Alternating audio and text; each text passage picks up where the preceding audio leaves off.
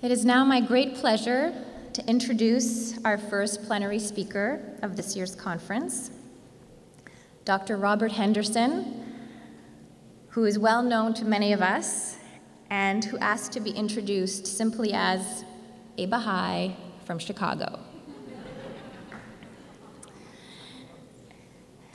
In order to give you just a brief introduction and sense of what Dr. Henderson will speak about, just a few words. We all sense that the world is at a turning point, and that the forces released by Bahá'u'lláh are amplifying every opportunity, every conflict.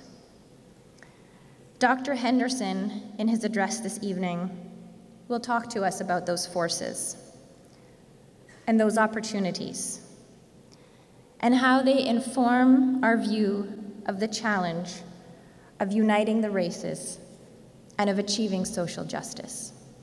Dr. Henderson.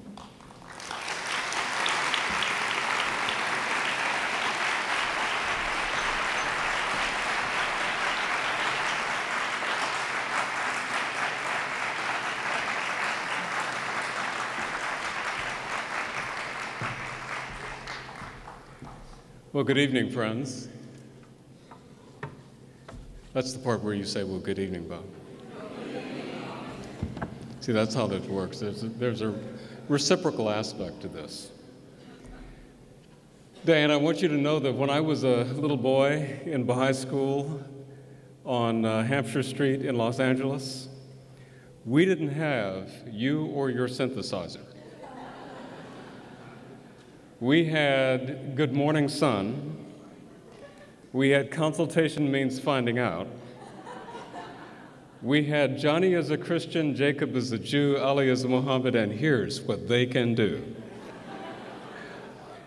And we thought we were so cool. You know, we were 5, 6 years old, and if no adults were around, we'd sing it with a little beat. And we just thought we were on the edge. But it is so beautiful to hear new melodies celebrating the verses of Bahá'u'lláh, and particularly that prayer, which is one of my favorites. Friends, it has been too long for me to have the privilege of attending an Association for Baha'i Studies conference. I'm embarrassed to admit that I served on the Association for Baha'i Studies board for 10 years, and I loved every moment of it, and I have missed the time that I haven't been able to be with you. But I want to tell you that the last time I had the privilege of being at an association conference, it was to introduce Firuz Kazemzadeh. And I said at the time, I suggested that Firuz was a historian so venerable in age and in honor that Nabil's narrative was actually based on his notes. But that humility, of course, had prevented him from stepping forward, so he left them to Nabil to chronicle and synthesize in what we celebrate as the Dawnbreakers. Now, you know that dear Firuz has gone on to the kingdom of glory, and we think about him and we love him and we miss him every day. But I wanted to say just a couple of words about him, because Firuz was not only a global leader of thought, having changed national policy, having educated generations of national and international leaders, including presidents of the United States and senators and congressmen and policy leaders and the like, having been the first to argue that the Soviet Union could not be understood as a new confederation of nations, that it could only be understood as an empire, and subsequently changing American foreign policy toward the Soviet Union his contributions and his thought leadership was that pivotal. But I was very pleased to have read comments by one of his students, Frederick Starr, who is the chairman of the Central Asia Caucasus Institute at Johns Hopkins University. And he wrote a beautiful and moving tribute to Firuz. And I just wanted to make a couple of introductory comments about that tribute and commend them to your consideration as to what we can learn and embed in our hearts and condition in our ways of thinking about our role as students of the Revelation of Bahá'u'lláh and its application to life.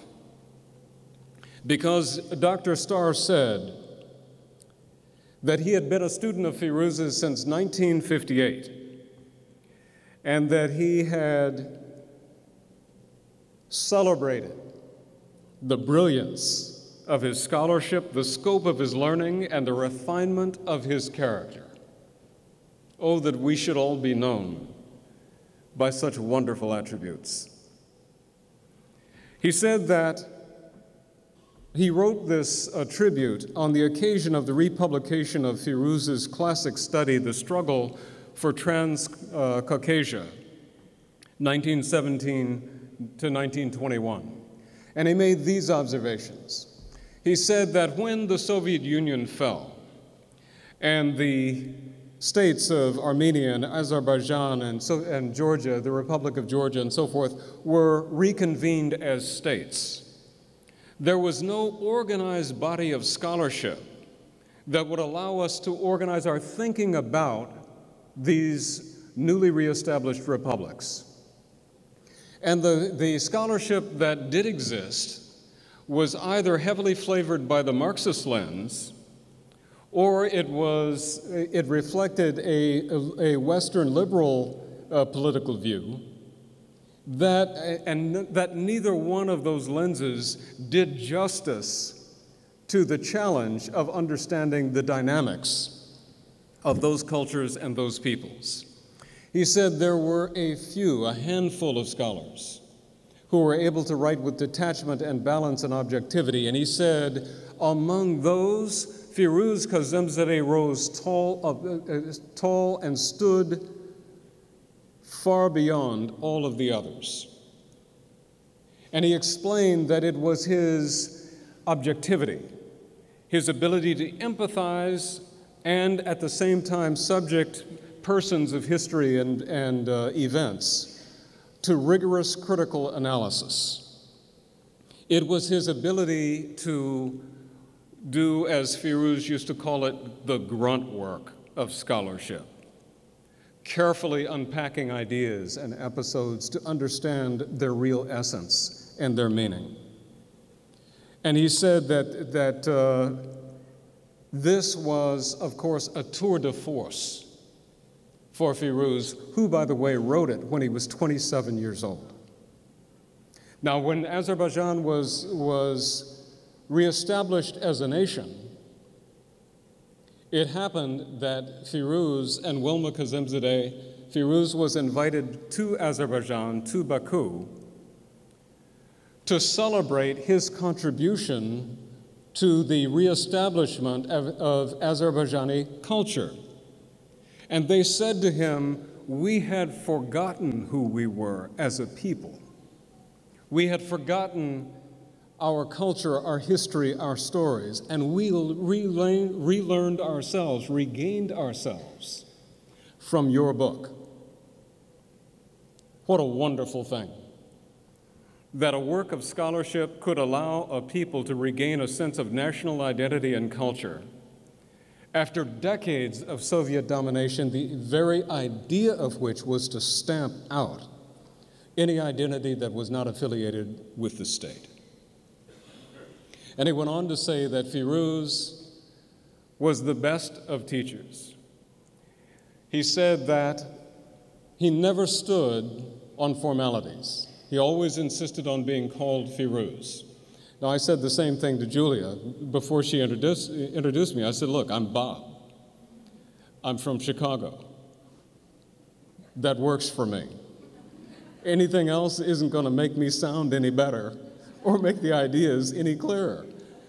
She didn't buy it, but I tell you, Firuz insisted on it. And what Frederick Starr said about him was that while other professors might be hard to reach, Firuz was very generous with his time.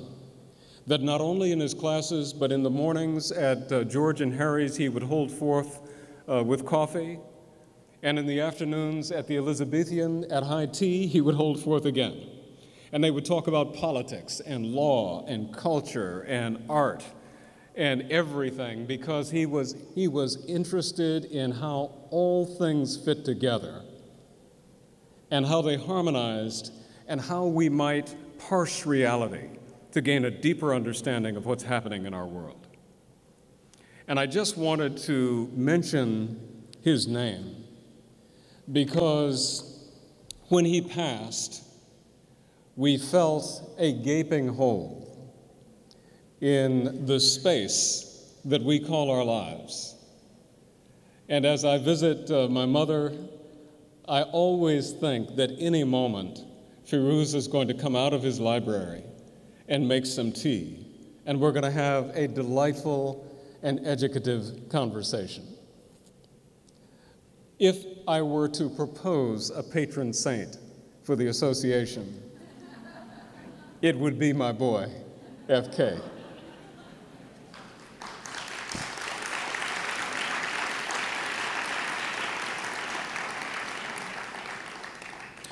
There's one more thing that I would say about Firuz, and that is, as you know, he was also the pioneer of external affairs for the United States and had taken them to heights now internationally, globally, where the Baha'i community is recognized and considered a force in the area of human rights.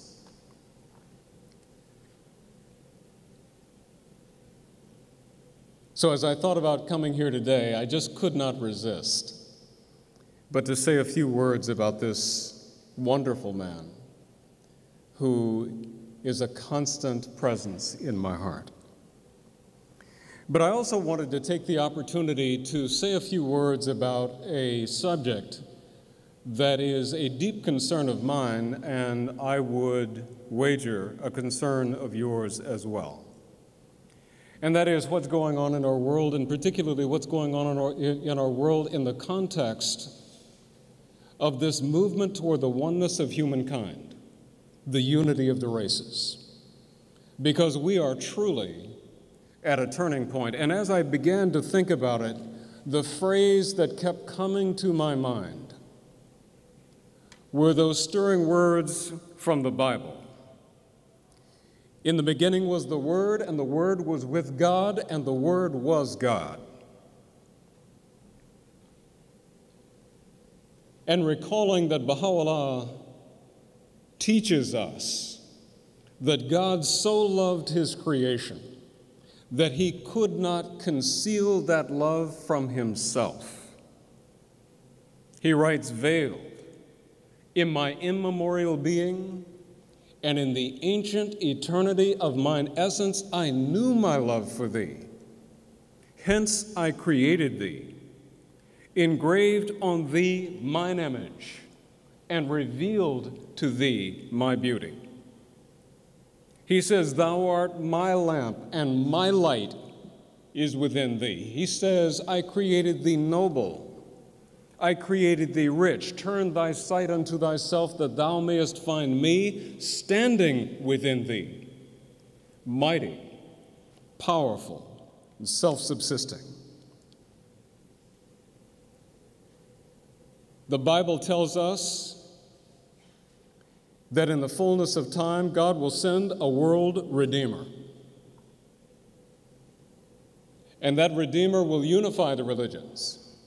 The Bible says that in that time, that we know as the day of God,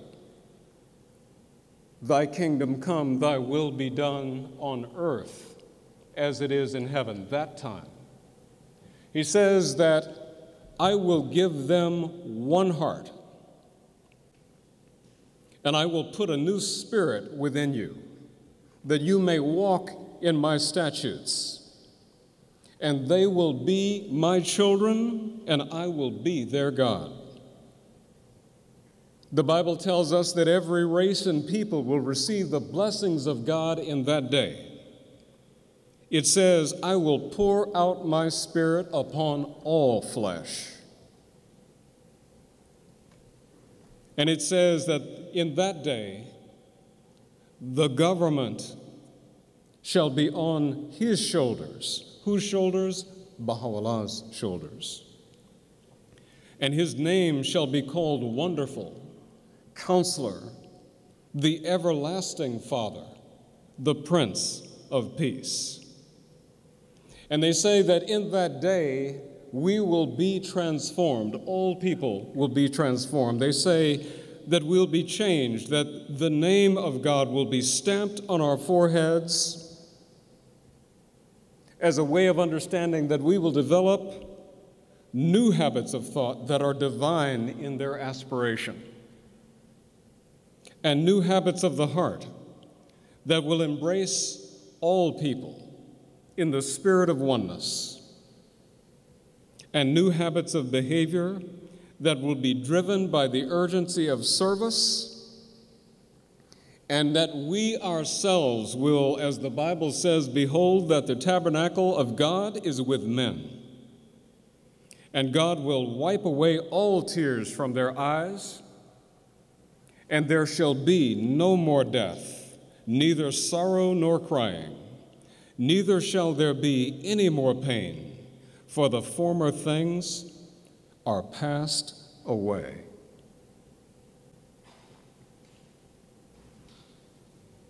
Abdu'l-Baha is referenced in Shoghi Effendi's great book, God Passes By, commenting on that period.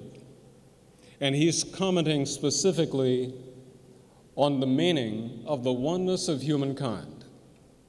And he says that by that, it is the intention of God to make all the nations one nation, and all the races one race, and all the peoples one people, and all the bloods one blood.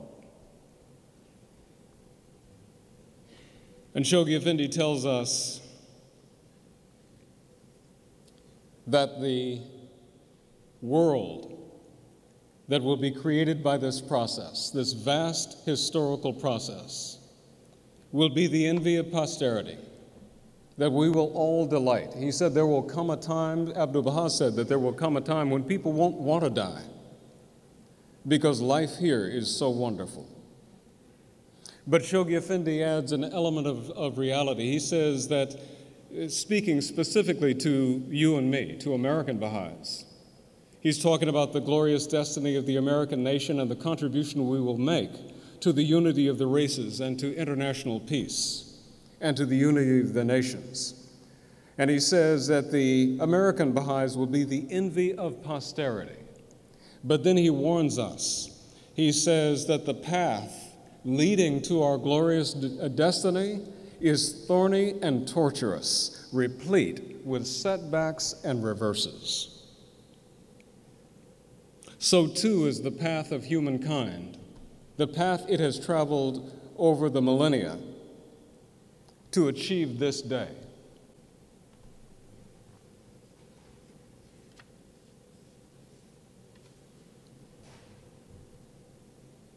One of the characteristics of our current dilemma is that we see so many wonderful things happening, so many obvious evidences of advancement and progress.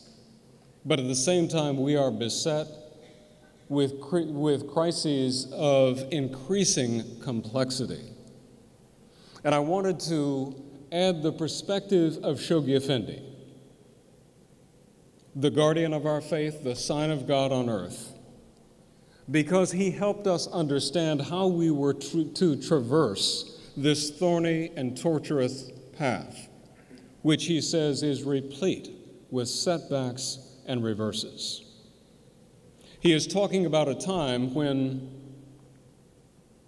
the Babis were under assault, being hunted as a result of the attempt on the life of the Shah of Iran. And he talks about this, and he says that there are occasions when over and over again the forward march of God's cause seems to be halted, the cause itself paralyzed, and setback after setback seems to be our lot in life. But he says, viewed in their proper perspective, these events, however horrifying, however much they tear our in two, can only be understood as blessings in disguise. And he goes on to set an expectation for us to condition and discipline our minds in response to these crises, to toughen our hearts and to help us rally ourselves and carry on. He says that these blessings in disguise deliver specific benefits that ultimately aid our refinement as souls and servants and propel the forward progress of the cause. He says that they are a fresh outpouring of celestial grace. He says they are a means for the achievement of age-old prophecies. He says these crises galvanize the Baha'i community and revitalize it and strengthen its unity. And he said that often at the height of these crises, the wisdom of what has occurred would be evident to both friend and foe. And friends, I'd like to commend to your consideration that he wasn't just talking about how we Baha'is should think about the crises that we confront in the cradle of the faith or the African nation or the American nation. No. I think that Shoghi Effendi was giving us a deep insight into the nature of reality itself and to the human experience over the vast expanse of history. As we have evolved through test and trial, traveling this thorny and tortuous path, replete with setbacks and reverses, but nevertheless have reached the dawn of the day of God, in which God's promise, thy kingdom come, thy will be done, on earth as it is in heaven, will be fulfilled.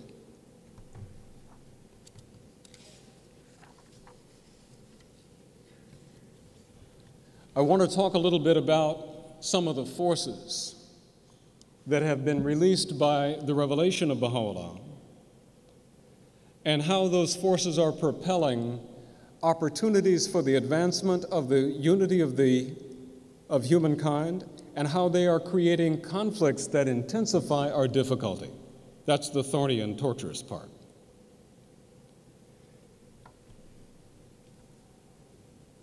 There is a book that I read some time ago, which was written by our own Rob Stockman. It's called The Early American Baha'is. It's a charming volume, and it tells the story of the first pilgrimage to the Holy Land to see Abdu'l-Baha of American Baha'is. And in that book, there's a diary by Helen Hillier Brown, and she records that one day in the presence of the Master, Abdu'l-Baha was asked, why was America discovered when it was? And Abdu'l-Baha, according to these notes, said that it was the will of God that at this time he would establish the greatest and most powerful nation the world had ever known, but not for greatness and power in and of itself. He said that it would be done so that that nation could be the home of the spreaders of the truth. Now, ordinarily, we would simply set that aside, and we would say, well, these are Pilgrim's notes, and what can you do? Except that Shoghi Effendi himself picks up the same themes. And he says that the American nation is significant because it is the shell that enshrines the priceless gem of the followers of Bahá'u'lláh. And he says that the glory and the progress and the development of the nation itself will be propelled and sustained when the spreaders of the truth, the Baha'i Friends, leave American shores to spread the Baha'i message all over the world. Now, if we look back to the founding of our country, we see a vision that is wholly consistent with the vision of the Bible and the vision that the Baha'i faith has for this country. We look back and we hear the echoes of the founders, and what were they saying at the moment of the conception of this nation? They said, we have it in our power to begin the world all over again. The past is the textbook of tyranny, but the future is the Bible of the free. They said that if you spill one drop of American blood, you have spilt the blood of the entire world, because this is a nation composed of all people. George Washington himself said that the bosom of America is open to people of all races, all religions, all nations, that we may make of this nation one race, one people, and one unified nation. That was the vision of the founders at the conception of this nation. And so it is not terribly inconsistent that we would find in our own writings these prophetic statements that the continent of America is in the eyes of the one true God, the land wherein the splendors of his light will be revealed, shall be revealed, where the mysteries of his faith shall be unveiled, where the righteous will abide and the free assemble. It is in the DNA of this nation.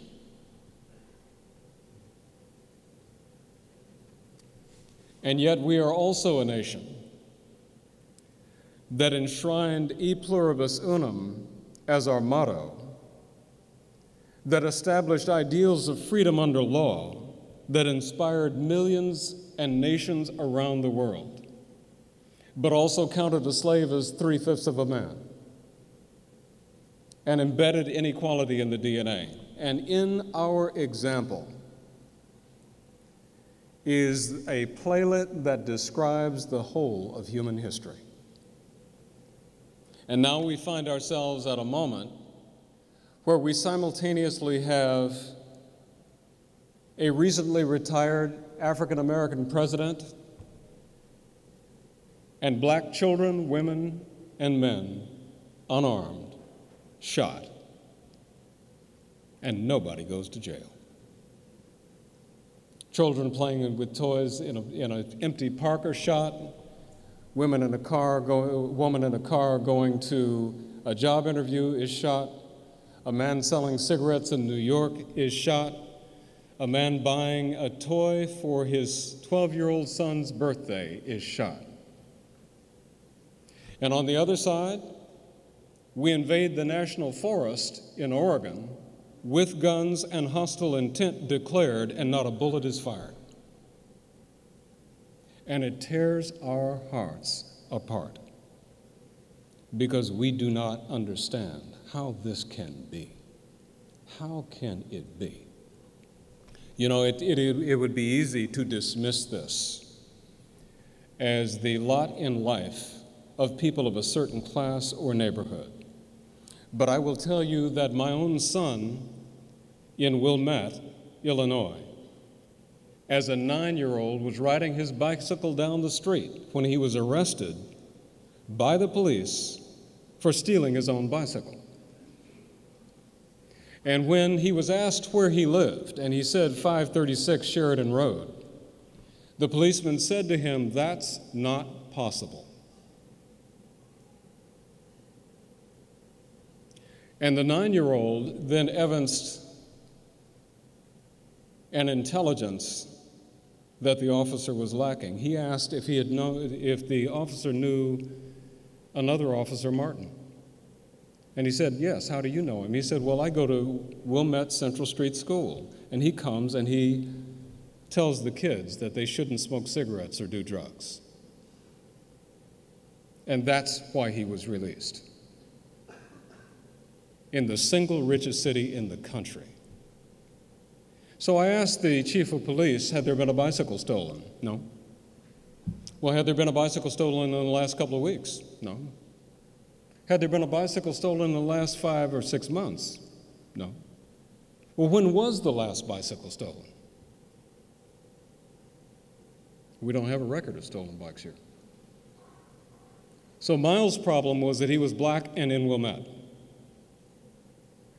And what it lets us know is that there is unfinished business when it comes to elevating an understanding, embedding an understanding throughout all of our citizens about human equality.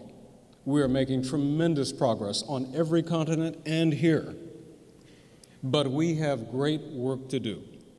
Our recent election told us that there was a segment of American society that was wholly unheard by us, the white working class, and that they felt disenfranchised, that they felt betrayed by their government and by their elected representatives, and they felt that we were fundamentally on the wrong path,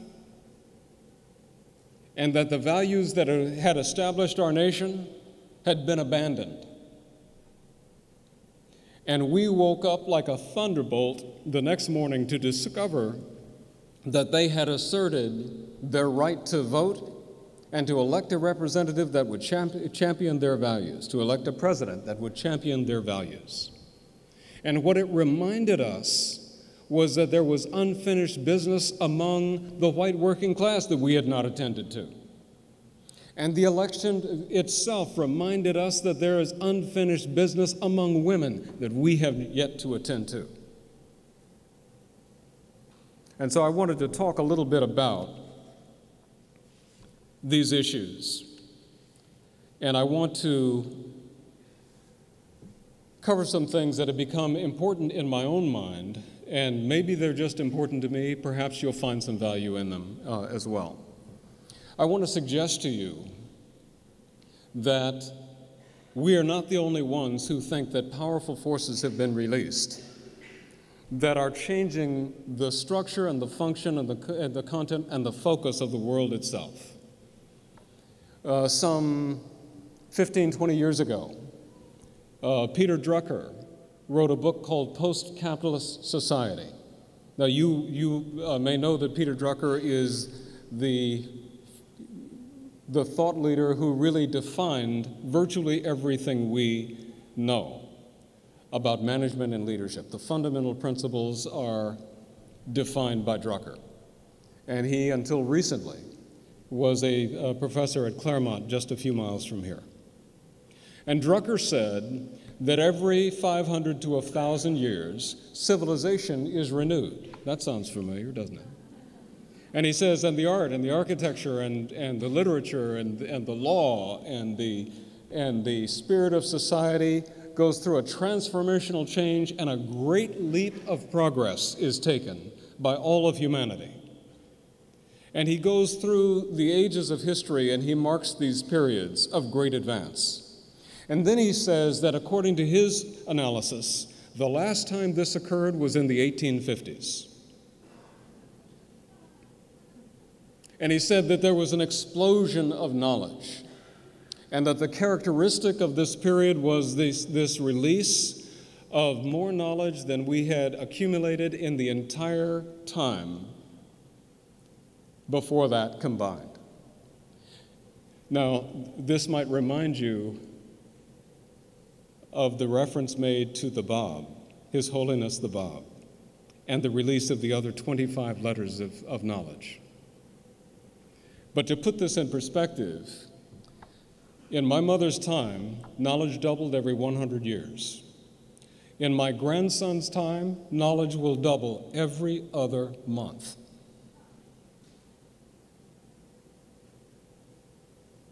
And what will champion the day is purpose and principle. Because in an environment of constant turbulence, if you're rigorous on a strategy, you're going to get beaten down into sand. That's what happens to rocks on the beach. they become sand because they're unmoving. But you know what has viability in an environment of turbulence? A feather. Because it can bend and adjust and adapt without breaking its structural integrity. Well, that's exactly the role of principles in our lives.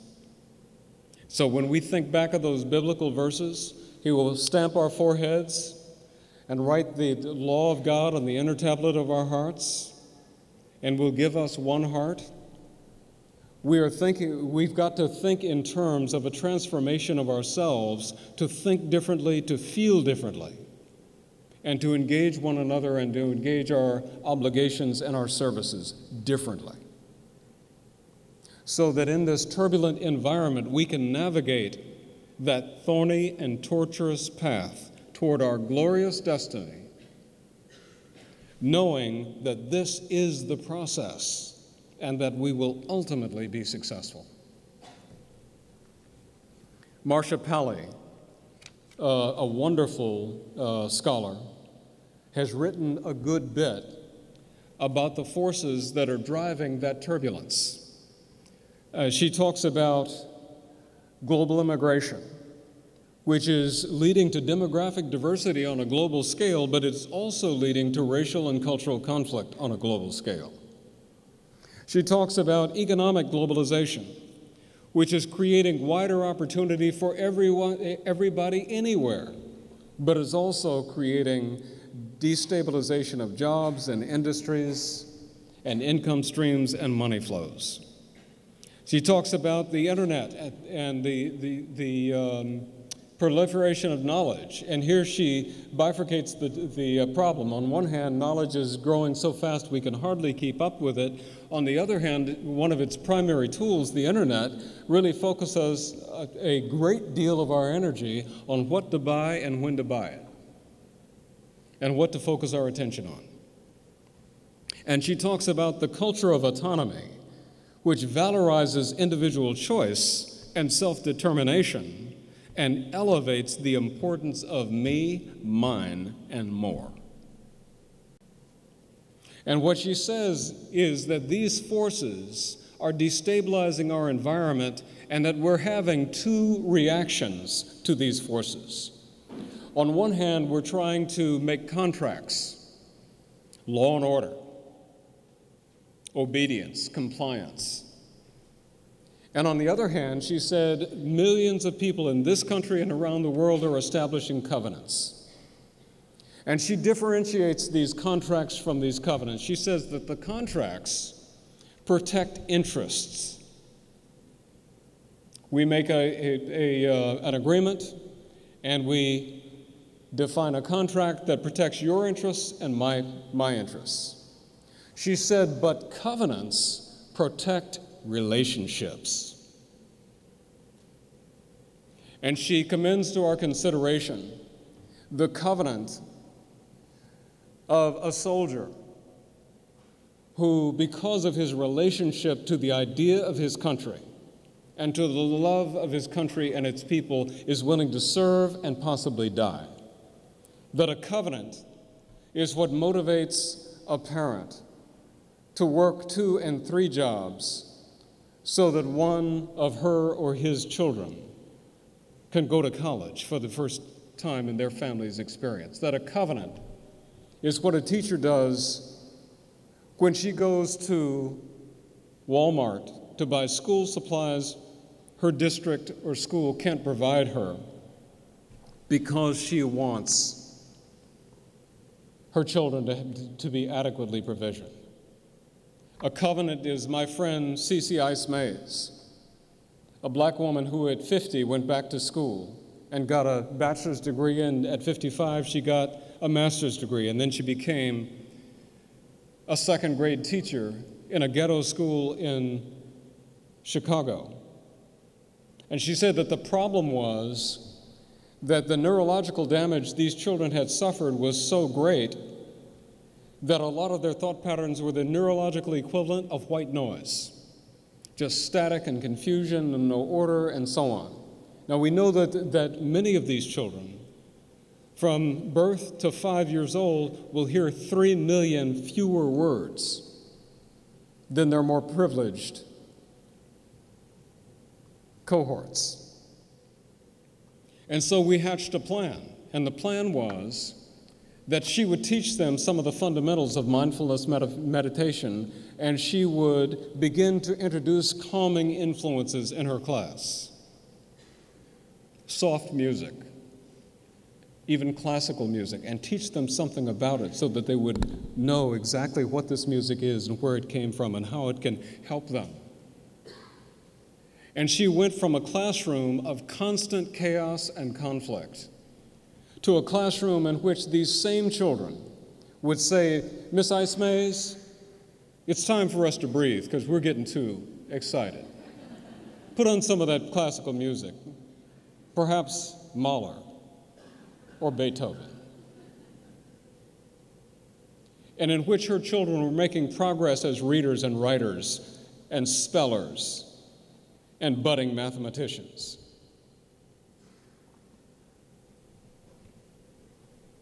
These forces that I'm referring to are creating all kinds of conflict in the United States and around the world. But these covenants are creating opportunities for us to begin to bring people together and help them start again. In a real sense, she argues that covenants that are gifts of love we make to those we are in community with are to be our salvation. And she argues that this is precisely what Abraham Lincoln did at Gettysburg when he drew on the mystic scripture at the moment of the founding of our nation and asked the question, can a nation conceived in liberty and dedicated to the proposition that all human beings are created equal, long endure? And she gives us encouragement to understand that these covenants are occurring all over the United States. Now, I'd like to make a few suggestions for our discussion and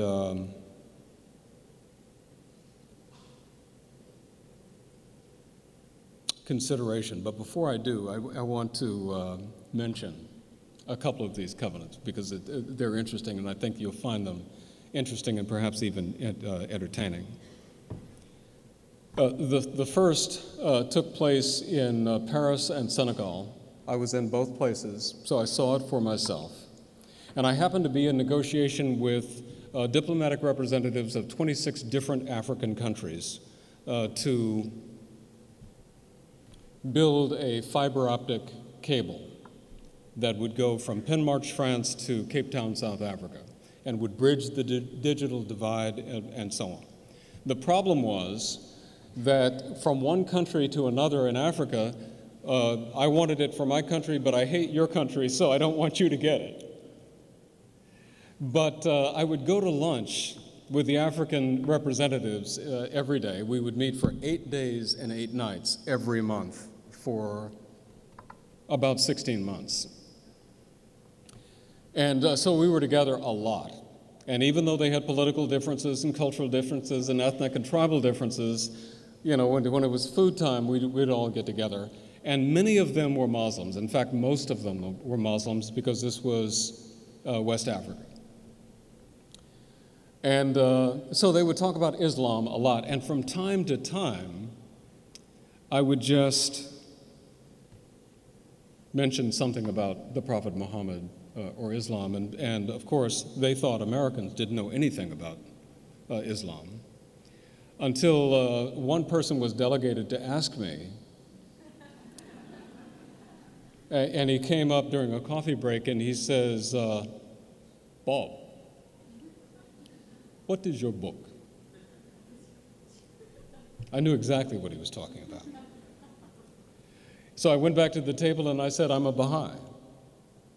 And the moment I said I was a Baha'i was the highest point of unity we achieved in the entire negotiation.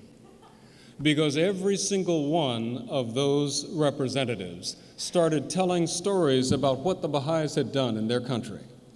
And their stories had a consistent theme. The Baha'is were the ones who unified everyone. It didn't matter your race, your tribe, or your ethnic origin.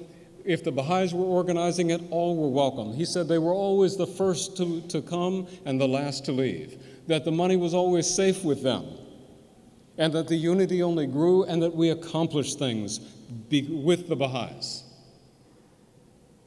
I'll tell you, I was in the White House, and the President of the United States at that time, Bill Clinton, told me the very same thing about the Baha'is all over the world.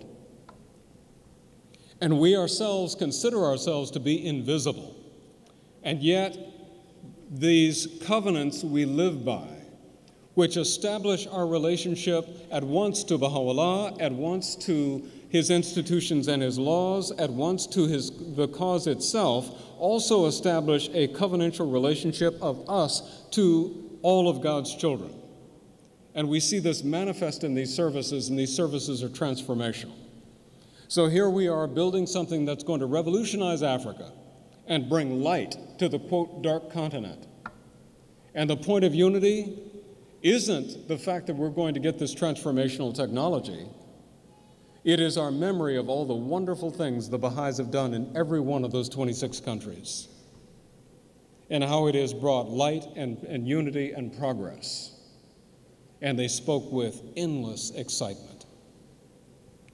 So let's go on.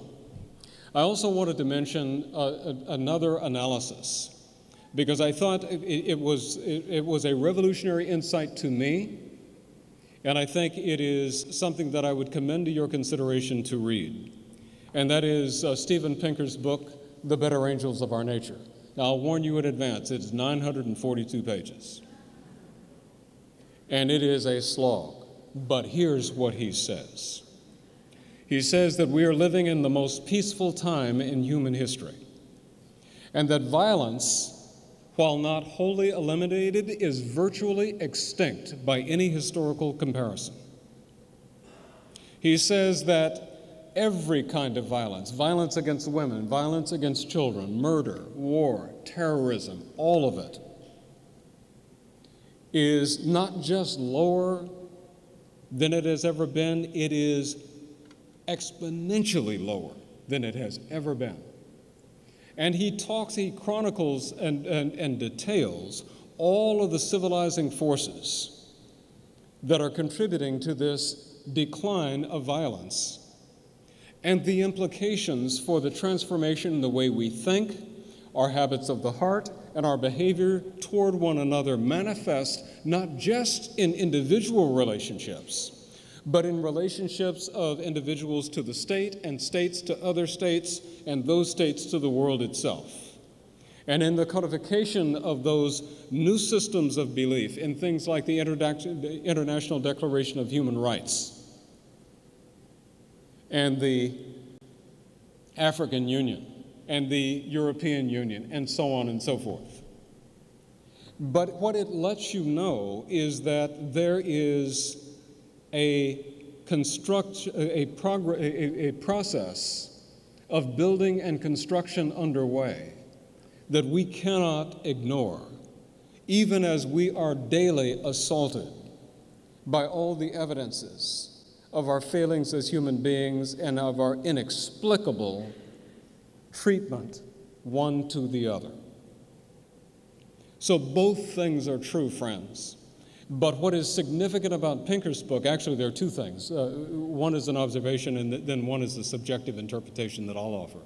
What's significant about Pinker's book is that he details that this process that God prophesied in the Bible and has reiterated in every successive revelation is actually coming to pass, and that the nations themselves are different. Now, he also deals with the paradox that all we see on the television is blood and gore. According to yesterday's news, tomorrow we may be nuked by the North Koreans. All of that is true. but it is simultaneously true that we are in a process of transformation. So let's talk about a little bit about that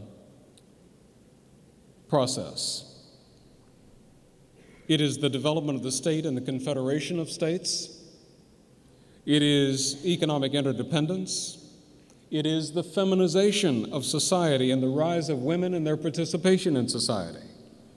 It is the development of moral reasoning as a default mode of operation for more and more people as a direct result of the building of schools and school systems on a global basis. It is the consciousness of the oneness of humankind that is evident in documents like the Universal Declaration of Human Rights, international unions and treaties, and religious cooperation, such as the Parliament for the World's Religions. So I'm going to conclude by making some specific suggestions about ways that we can think about how to apply some of these ideas to the particular problem of the unity of the races, which is what Baha'is call the oneness of humankind. And I want to take you back to 1927, when Shoghi Effendi Rabbani, the guardian of the Baha'i faith and the sign of God on earth, wrote a letter to the National Spiritual Assembly of the Baha'is of the United States, and it was in response to a proposal made by that assembly to have a race amity conference in the United States. Now, to put you in the picture, this was just a few years after what was called historically the Red Summers, where there was actual racial warfare on the streets of St. Louis and Cincinnati, Ohio, and Chicago, and other places. And people were battling, black and white, for control of neighborhoods and streets, literally killing each other. And the response of the Baha'i Friends at the time was to publish a document called Reality Magazine, the central integrating theme of which was the unity of the races, which they called interracial amity, and the oneness of humankind. So Shoghi Effendi took this up. He took this theme up in this letter of 1927. Now, bear in mind that this is a young Shoghi Effendi who had only been the guardian of the Baha'i faith for a few years, still in his 20s, and at the same time masterful and commanding in shaping our understanding of how reality would evolve and how we would achieve that state in which God would invest us with one heart, would stamp his name on our foreheads, would write his law on the inner tablets of our hearts, and we would be his children. We would see his face and be his children, and he would be our God. How do we achieve that and make it possible? Shoghi Effendi wrote that as the challenge of interracial amity in the inevitable course of events grows in acuteness and complexity, and as the number of the faithful in both races multiplies, it will become increasingly evident that the future growth and the prestige of the cause of God itself are bound to be influenced to a very considerable degree by the manner in which the adherents of the Baha'i faith carry out, first among themselves and then among their fellow countrymen, those high standards of interracial amity so widely proclaimed and so fearlessly exemplified to the American people by our master, Abdu'l-Baha. And then he goes on and he raises the rhetorical question. He says, how can hearts that throb with the love of God fail to respond to all the implications that this supreme injunction of Baha'u'lláh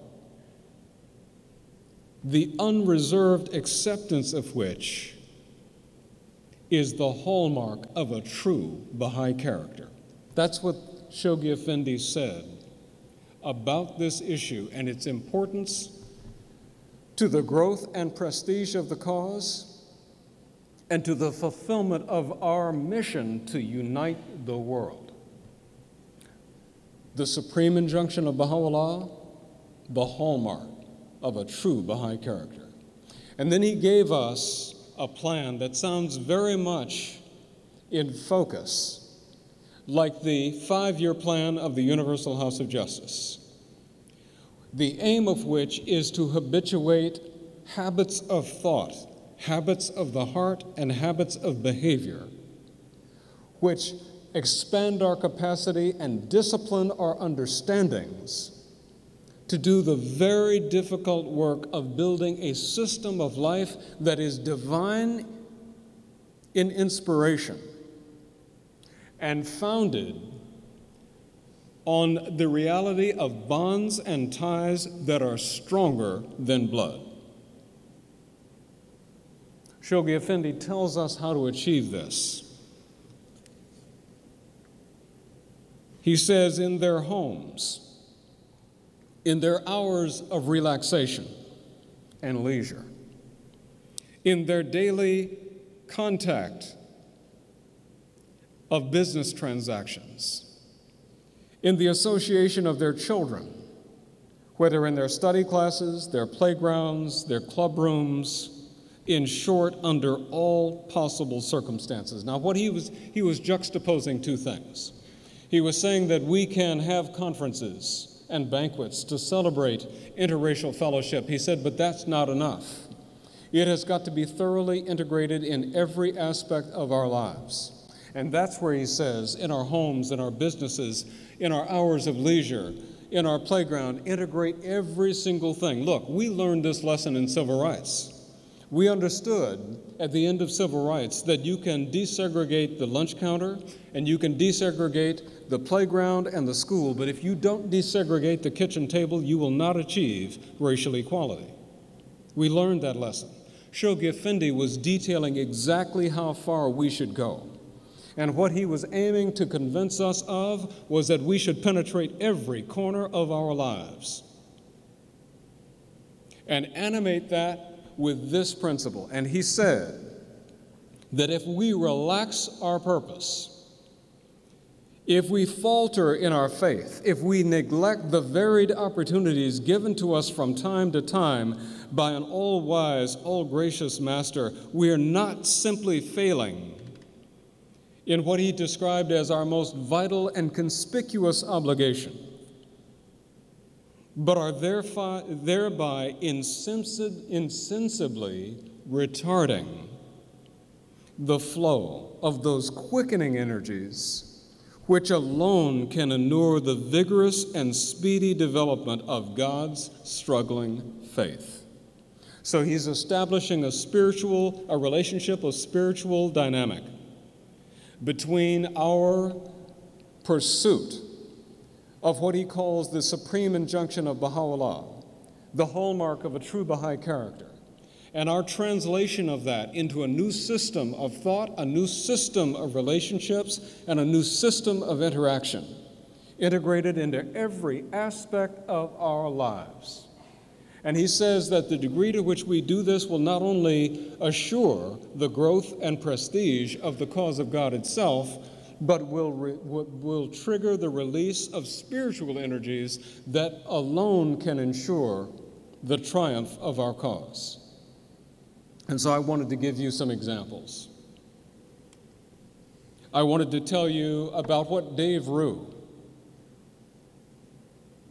at once a member of the American Baha'i community, at once the secretary of the National Spiritual Assembly of the Baha'is of the United States, and a member later of the Universal House of Justice. It was 1948. And Dave was a young doctor, medical doctor, in Atlanta, Georgia. Now, this is far before civil rights, and there were no guarantees of anything. And Dave was having integrated firesides in his home when a ruckus began outside in his front yard. And he went outside and he stood on the porch by himself, and he saw men in Ku Klux Klan uniforms, robes, including the sitting governor of Georgia himself. And they demanded that the black people be expelled from his house and never return. And Dave Rue, medical doctor, 1948, on his porch, said, "These are my guests and they are safe in my home and you are not welcome." And he began to call names, Herman Talmadge, and so on and so forth. And he said, "You're not welcome in my home, be gone." And these men who came with sticks and rifles were turned away by a man whose faith and whose bond and tie to the black guests in his home attending his fireside was stronger than blood and stronger than his fear of his own life. That's what we're talking about. We're talking about that level of conviction. We're talking about that kind of courage. In their hours of relaxation and leisure, let me tell you about 1953, when Dave and Margaret Rue had gone from Atlanta to Houston, Texas. And Dave was pioneering the practice of teaching surgical techniques with film, of which he was the pioneer. And of course, with his university appointment and his medical appointment, he received a membership to the most prestigious and all-white country club in Houston. So when Margaret and Dave made their first visit to the club, they brought a Nigerian doctor with them. And as they approached the pool, all of the club members got out of the pool. And Dave said to his guests, "More room for us," and they all got in. All three of them, Dave, Margaret, and their guest. Not concerned about the talk, not concerned about the repercussions, but concerned about prosecuting this covenant of Bahá'u'lláh and applying its lessons to the decisions he made about how he would lead his life and what values would guide it. Let me tell you about study classes and playgrounds. Because, you know, this is exactly the battleground on which the Universal House of Justice is inviting us to knit souls together in children's classes in the neighborhoods, among junior youth, at a point where they're deciding what they believe is true about life. And let me tell you just one of the differences it makes. And in this case, I'm going to use an example that I saw myself when I was on the board of visitors of a foundation which had made grants to schools and other organizations to do different things. So I went to this school in Marin County in California. And if you can believe it, it was the name of the school was the Bahia Vista School. You can't make this stuff up, honestly. And the school was distinguished because 90%, about 95% actually, of the children who attended the school were the daughters and sons of migrant laborers. And they spoke 27 different languages. So you can imagine 5-year-olds, 6-year-olds, 7-year-olds, and you're trying to teach them and they speak 27 different languages. And so the school had applied to become an English as a second language school for all the teachers. And what this looked like was if you went to kindergarten or first grade, the kids were kind of acting out and pantomiming because nobody spoke a common language. You could have 27 kids in a class and no two kids spoke the same language. But by the 3rd and 4th and 5th grades, you saw that the kids were mastering English and they were mastering other languages as well. Well, what happened was testing helped us understand that by the 6th grade, the average child at the Bahia Vista School was fluent in 3 languages, at least 3 languages. And they were at the top of the California reading assessment test, writing assessment test, and mathematics tests. And these were the sons and daughters of migrant laborers who spoke 27 different languages in kindergarten, but were fluent in 3 languages by the 6th grade. And what was very interesting was that the second language acquired by almost all of the children wasn't necessarily English. It was always the language of their best friend. So a Vietnamese child's second language might be Spanish because his best friend was Pedro. And they played soccer together and he learned Spanish. But by the time that Vietnamese child was in the 6th grade, she spoke Vietnamese, Spanish, and English at least. The same kinds of transformation are available to us, the opportunities, in neighborhoods all across the United States. And this is what the House of Justice is commending to our consideration. Let me tell you about neighborhoods and the Green Street Gang. There was a time when Rob Stockman and I worked on a project called Models of Unity. And it was a time when hate crime was burgeoning in Chicago, and every year I would be called to attend a meeting of the Commissioner of Human Rights in Chicago to talk about the rise in hate crime. And I said to him one day, I said, Clarence, there's got to be another story. Somebody in Chicago is getting along, and we ought to go find them and tell their story, because they might have something to teach the rest of us about how to build unity and harmony in relationships. And Clarence, who was a brilliant scholar and who was the author and publisher of the State of Black America for the Urban League for years and years, was reluctant to do so because he feared that people would laugh at us because it didn't have a hard edge. You see, if it's conflict, we can write about it, but if it's harmony, God forbid that we should treat that seriously. I said, well, let's do it anyway. And my reasoning was, look, we're black. People talk about us already. They say new things. What difference is it going to make?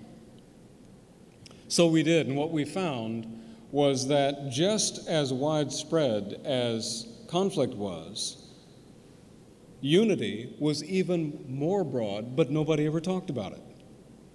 We found black and white churches. Second Baptist Church in Evanston, Illinois, had been one church, separated black and white 125 years ago. 3 women, a black Baptist, a white Baptist, and a Bahá'í, lunched together every day at work and engineered the reunification of that Baptist church. I was there, you should have seen it, people walking in the streets and weeping, having true fellowship in Christ the way that it was intended. We found a neighborhood which we came to call the Green Street Gang, where violence had overtaken the neighborhood, gang violence had overtaken the neighborhood, and people had been driven indoors hiding until one day the inevitable happened and a child was killed.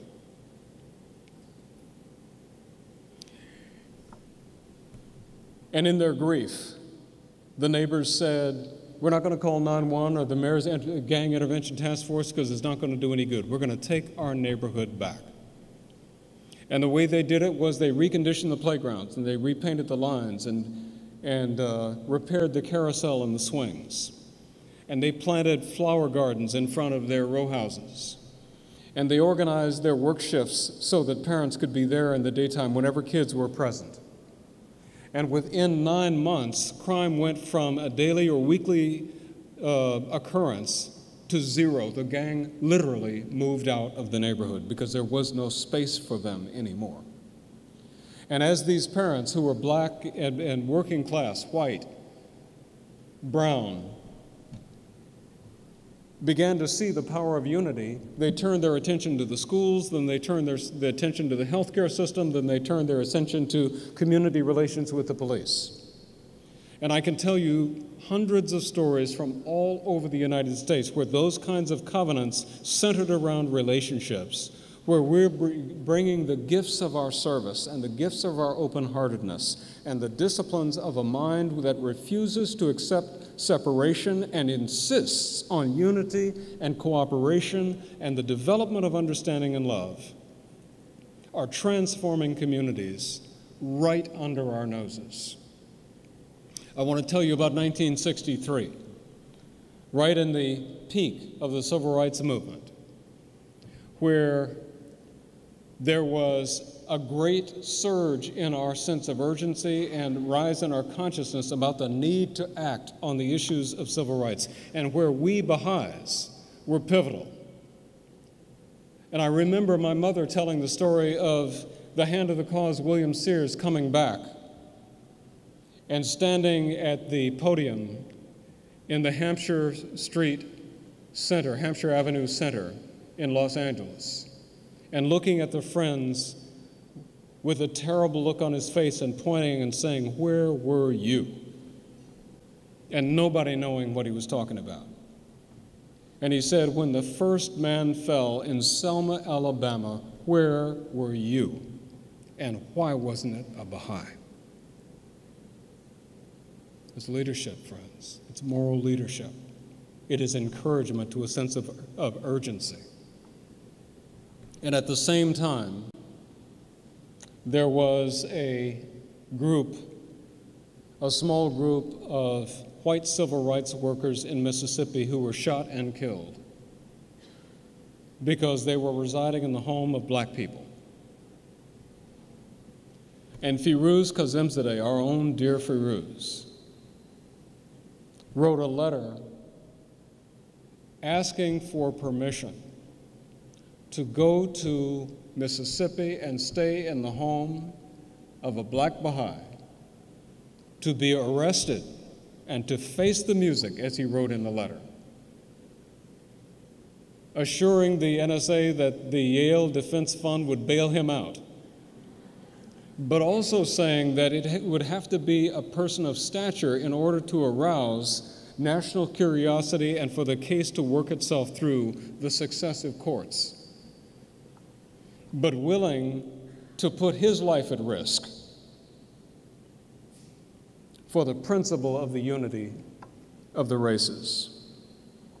So, friends, I wanted to suggest, I have one other example that I'm compelled to mention because it's important. I think that one of the very poorly understood phenomena in the transformation of American society and in the area of race is the work that corporations are doing. And I want to give you an example. I'm going to give you an example of one of my clients who wanted to be the best in the industry overall, wanted to be on the Fortune 100 list of best companies to work for, and wanted to be #1 in customer satisfaction. I am pleased to say that we achieved that about 18 years ago, and we've maintained it all that time through today. But I'm also going to tell you that at the time that I began to work with them, they had 5 black managers out of 30,000 people.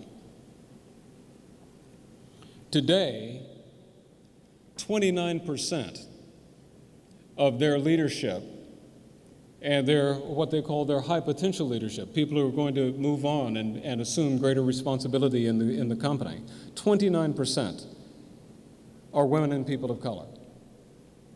And the company took the extraordinary step, and this was amazing. I never thought they would go for this.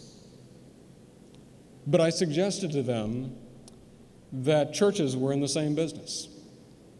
Black churches were in the same business. What they want are solid citizens who are gainfully employed, who learn and who develop skills to sustain and provide for their families. And so they sent white managers to black churches on Sunday morning to meet pastors and parishioners. Can you imagine that? It was different. Eyes were opened, and relationships were formed, and pretty soon job fairs were happening in 39 churches throughout upstate New York and Pennsylvania and Massachusetts in their parking lots. And hundreds and thousands of black folks got jobs as a direct result and got into training and so on. So I wanted to give you these examples. I could tell you the story, the long story of Pasadena. When, was it Proposition 187, the California state proposition that called into question legal immigration status in California? It was 187. When that happened, Latinos in Pasadena felt like they could not walk the streets. And it was Dorothy Nelson who, through the Western Justice Center, established a Models of Unity process in Pasadena that included a television show, a regular newspaper column, and meetings in neighborhoods that didn't have meetings, to bring everybody together to begin to talk about how we were engaging one another as a community and change the entire culture of leadership, a process that was so successful that the mayor herself resigned her position, did not run again, so that she could take a lead role in this process. It was that dynamic and that successful. These processes are happening all over the world. And the reason that I wanted to test your patience by telling you all of this is that, we all say God works in mysterious ways, and that we don't realize that when he does this work under mysterious circumstances, often it's right under our noses. And so we look at a world and we think it's besieged by violence, and what we may miss is that there is a transformational process of peace and harmony invading every aspect of life.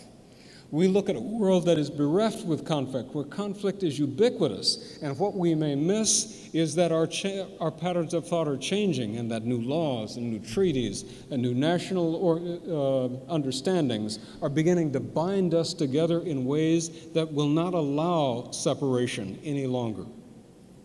And then we ask ourselves, what can we do against the mighty world? And I wanted to give you these examples to say that we can provide transformational influences in every aspect of life. That is exactly what the 5-year plan is about.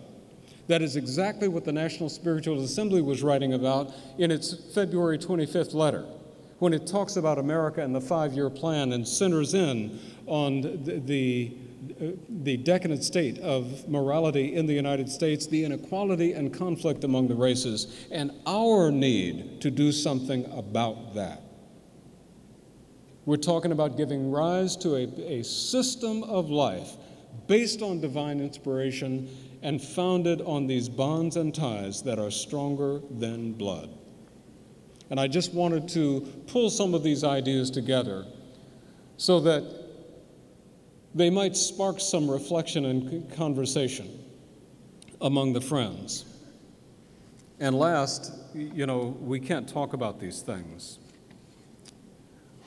without giving Shoghi Effendi the last word.